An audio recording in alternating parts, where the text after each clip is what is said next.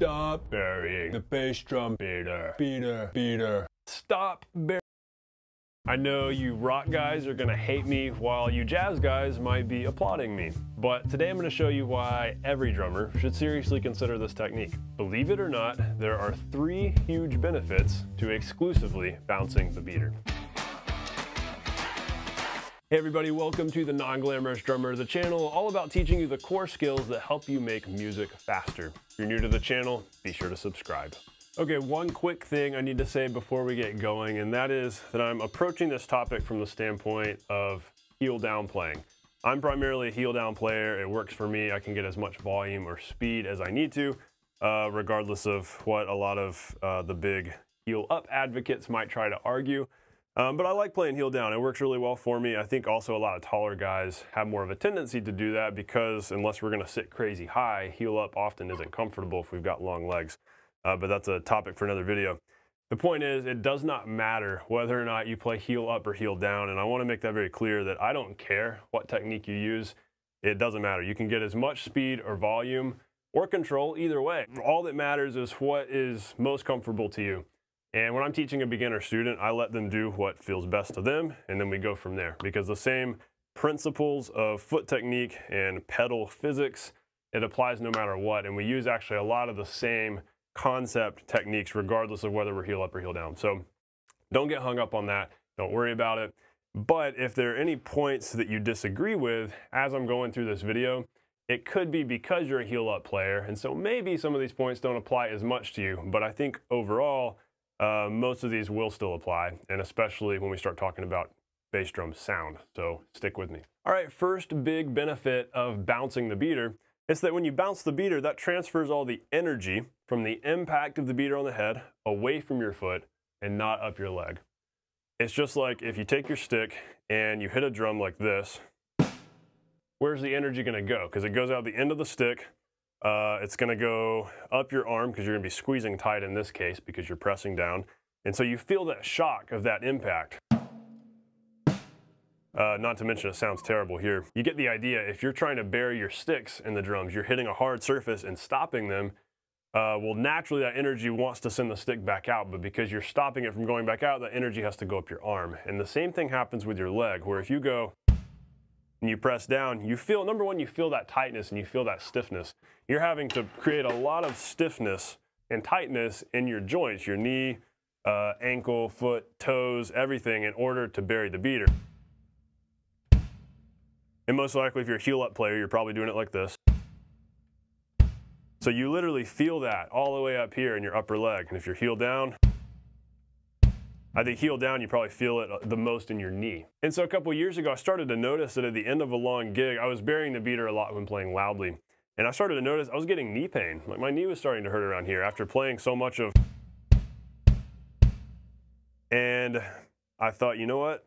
I might need to make some adjustments here because I don't want to deal with this any longer. And I realized that I'm having to put way too much energy into this, and too much of that energy is getting sent back up my leg, which isn't where it needs to go. You can also think about it this way. The reason why we don't bury our sticks in the drums, or wouldn't bury a mallet in the floor tom or in the rack tom, is because the laws of physics say that it doesn't make sense to do so. It absolutely makes no sense to hit something and then stop that motion. And with a bass drum pedal, like we kind of talked about in the previous video, our spring on the pedal is creating that false rebound. It's creating a lot of rebound for us so that if we have the drum tuned low, we're still getting rebound. And so we don't want to fight that. Why would we fight that? Why don't we just let it happen naturally? Drumming is all about natural, smooth motions. And you've heard me talk about this a lot if you've watched the channel for a while. When you're hitting drums with your hands, you always want to be thinking about where you're going next. I like to say the shortest distance between 2 drums is an arc. When you let your stick bounce and you're already moving to the next drum, you end up moving in these arc motions, and that's the key to smooth navigation around the kit, wherever you want to go, however fast you want to go, et cetera, et cetera. And so it's unnatural to ever stop that motion. What is very unnatural is to go. I mean, think about how illogical that is. Instead, it makes more, actually, with my right hand, it even makes more sense. That versus where we have this smooth back and forth. Whenever we stop the motion, it actually takes more energy to stop it than to let the motion continue. And so we want to have that motion going on. We want to direct the motion toward the next thing we're going to hit. and so on and so on. So that same thing applies to our foot. Why would we want to stop the motion when it actually takes more energy to stop it? Why not let things keep moving? It's kind of like how if you're playing at this tempo, well, obviously right there, it would be extremely illogical to bury the beater, and it might even be impossible to bury it. It feels really weird to it. I think it's a lot harder to. It feels more natural just to let it bounce and move naturally. Versus. And so you can see how ridiculous burying it is over bouncing it in that scenario. And so I know that if you're playing like a loud 4 on the floor, you might feel like that makes sense, letting it bury like that. But let's keep things in motion.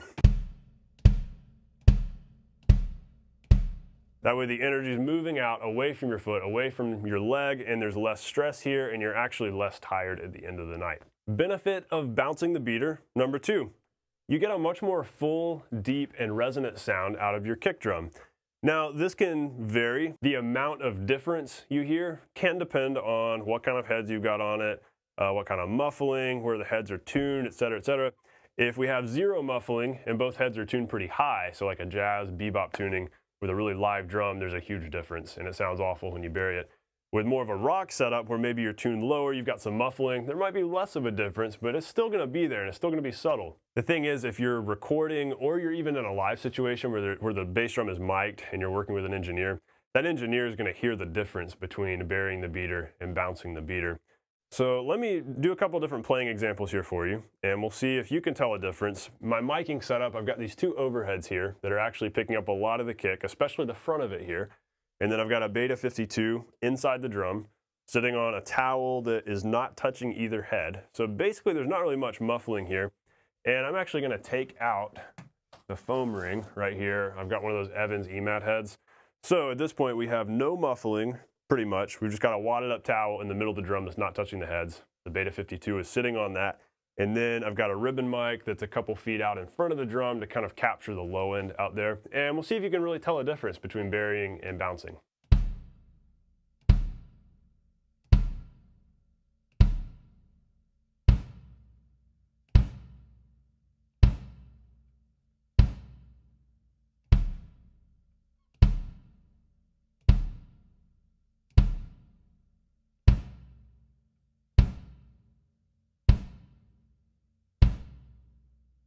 The funny thing is I don't like the sound of this tuning as much without the foam ring. This kind of helps me get away with a lower tuning here on this head. It starts to get a little bit flappy without it. So let's do this. Let's tune things up a little bit higher. It's not going to be total all-out bebop, but we'll go higher enough that I think you're going to tell more of a difference this next go around. So at this point, because we have both heads tuned a lot higher, and we have 0 muffling, the drum is going to resonate a lot more, which means the felt head pressing down on one of the heads is going to choke out a lot of that resonance, so you're really going to hear a difference.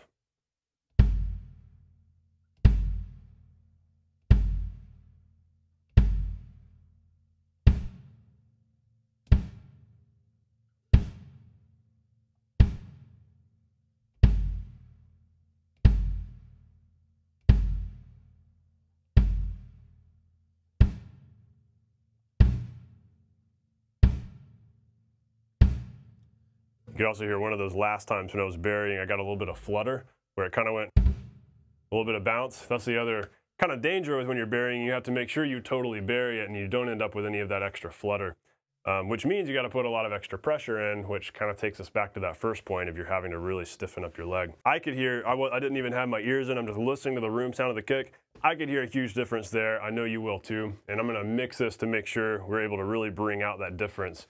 Because the thing is, depending on how you have your kick drum tuned, depending on the room you're playing in, the miking setup, there really can be a big difference between the sounds. And so you want to make sure that you're not driving your engineer crazy with playing some notes bounced and other notes buried, because it can start to sound really weird and it can really start to drive the engineer nuts, because it's like, well, the drum sounded one way here and it sounded a different way here. At least be consistent. Okay, so benefit to bouncing the beater number three. Bouncing the beater can potentially result in a lot less shoe damage. You know, we were talking about foot stress and leg stress, and this is the the sort of the benefit that might apply more to if you were burying the beater from a heel down position. And a while back, I've got a couple of props here. These are some of my old shoes I was wearing about a year to 3 years ago, I think. I got these in, I want to say early 2017, and I had to retire these shoes almost a year ago. And so I was doing a lot of burying the beater, wearing these shoes, and what was happening, if you're playing heel down and you're playing loudly and you're burying the beater, you're going to have to sit fairly far back from the kick drum in order for your leg to be comfortable. Or you're sitting pretty high up, but most likely if you're sitting high, you're probably going to lift your heel up and go to a more heel up position. But I like to sit not super high for my height. So if I'm burying the beater, I'm having to put a lot of forward pressure onto the foot plate. I'm not just pressing down, I'm also pressing forward to make sure that pedal stays buried. And so what was happening was my shoe was sliding up the pedal basically into the chain and into the support bars of the pedal. And so you can see on the shoe where I was getting a lot of wear here from the support bar on the right. I was getting some wear right here from the chain. Of course, I have this hole right here, straight up hole that I think just came from my big toe because my big toes are big. And then some wear right here from the left side of the pedal also. For me, burying the beater meant kind of destroying my shoes, and I have some other shoes older than these that really got destroyed. So the point is, if you switch to bouncing the beater, well then you're no longer having to drive your foot so far forward. And so I can comfortably rest right back here where my heel is actually on the heel plate. And so I can look down there and always see the end of the foot plate and have like 1.5 inches, 2 inches to spare. And I'm never gonna slide all the way up here because I'm never trying to go like that. Which is why a second ago when I was doing some of those buried examples, I got a little bit of flutter because I wasn't actually putting enough pressure there to keep the beater on the head. And so if you're going to bury, you're really having to put a lot of pressure on there, probably from a heel up position. Otherwise, if you're heel down, your foot's gonna have to slide so far forward, you're running into the chain. I did end up finding some workarounds for that back when that first started happening. I got some of those denim patches at Walmart that you might use to like sew up a hole in your jeans. And I put some Velcro on them and I wrapped the patch around the chain, Velcroed it tight. You could also just gaff tape it, doesn't matter. But that way my foot was running into the denim instead of the chain. And so that helped prolong the life of my shoes. That's why these aren't totally chewed up compared to the ones before them, just because I was running into denim instead of running into sharp metal edges. And so that definitely helped. And some pedal companies put toe plates on their pedals. I think toe plates are annoying because, I don't know, I feel like my foot always runs into the toe plate and I don't want to feel that there. I know for some of you that might be the solution. You just like having a toe plate on your pedal and that's, you know, problem solved. Your foot never slides up too far. I think toe plates are kind of annoying, and so I never liked having them, and so I was willing to create my own workaround because of that. But the reason I threw in that bit back at the beginning of the video about heel up versus heel down playing, I think this is an issue that probably would not arise for you if you were playing heel up. Most likely your foot's not going to slide all the way down there. This is more of the heel down issue. So if you don't relate to that, that's probably why. But I think those first two benefits you can still very much relate to. No matter your technique, everybody's going to get a different sound, whether or not they bury or they bounce their beater. And everybody is going to have a looser, more relaxed leg with less shock going up it if they're bouncing versus burying. So to sum all of this up, here's my challenge for you. Try playing from here on out, or maybe just for the next week. Challenge yourself the next few practice sessions or maybe the next gig or so to only bounce the beater. No matter how hard or heavy you're playing, only bounce the beater. You can still play just as hard. I'm hitting that really hard. You don't have to equate hard playing, heavy playing with burying the beater. Or just because your drum is tuned really low doesn't mean you need to bury the beater, because maybe it does feel less abrupt if the head's tuned really low. But don't equate loud playing with burying the beater. It doesn't have to be that way. So challenge yourself to bouncing the beater exclusively. And yeah, it's going to feel a little bit weird at first, but this is the kind of thing that is going to help you out in the long run. In the short term, it's going to feel weird. It was the same way for me when I made that decision. I think it was about a year ago. I said, okay, I'm going to only bounce the beater. And so I started doing that, and it did feel weird. But after a couple practice sessions, a couple gigs, a few weeks into it, I didn't really think about it anymore. And it became much more natural to just bounce the beater. My leg felt better. My knee didn't hurt at the end of a 3 or 4 hour gig. And I just felt like my technique had actually improved a lot. And I had less pain, less fatigue. you name it. And if at this point you're like, Steven, you're crazy, you don't know what you're talking about, I've been burying the beater for 20 years, I'm a metal drummer, I play in a heavy rock band, I'm always gonna bury the beater. Okay, that's fine. If I couldn't sell you on this, I get it. You do your own thing, but whatever you do, be intentional about what you're doing.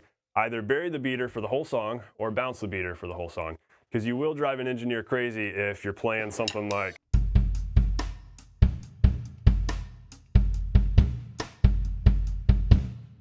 where you're going back and forth, because that's weird to mix, and that means you've got some kick notes that don't have as much low end and some that are shorter and some that are longer. So don't drive the engineer crazy, and depending on the room you're playing in and the way it's mic'd, it really can make a huge difference. So know that and just be intentional. Say, all right, I'm going to bury the beater this whole time, this whole song, or I'm going to bounce the beater this whole song, or even this whole gig. So feel free to leave a comment below agreeing with me or disagreeing with me. I know that this is kind of controversial, and so I know some people are going to disagree. That's fine. Freedom of speech, you can say what you want to below. I believe this method of bouncing the beater is better because you're transferring the energy of the beater out and away from your foot and not up your leg. So you're saving your body, you're protecting your joints here, and it's just a much more natural feel. You're getting a more natural, deep, full sound out of your drum with more low end, and you're keeping your foot on a better spot on the foot plate for less shoe wear and making sure you're not running into the chain. Hey, thanks for watching. I certainly hope this video has helped you out and given you some direction as far as working on your kick drum technique, and maybe it's given you some incentive to change your technique and accept my challenge of bouncing the beater exclusively. Hey, before you go, if you're new to the channel, be sure to subscribe, and also go grab my free gift to you. This is just a free guide, 5 simple steps for conquering one-handed hi-hat 16ths. One of those cool but kind of elusive topics a lot of drummers work on. We all want to sound like Jeff Porcaro and get our Rosanna shuffle down. But figuring out stick placement and molar technique and how to grip and how to put all that together, a lot of times it's just difficult, but I've broken it down for you in 5 easy to follow steps, along with some troubleshooting methods and ways to build up that wrist strength. So go check that out, and I'll also email you some additional tips for freeing up your left foot and really improving your left foot technique and left foot coordination. So this is your solution to really boosting your hi-hat game as well. I know we've been talking about right foot here in these videos, but get that left foot going too. Thanks guys so much for watching, and I'll see you next week where we're going to be talking about a very powerful but underrated foot technique that everybody needs to use regardless of whether you're a heel up or heel down player. So stay tuned for that.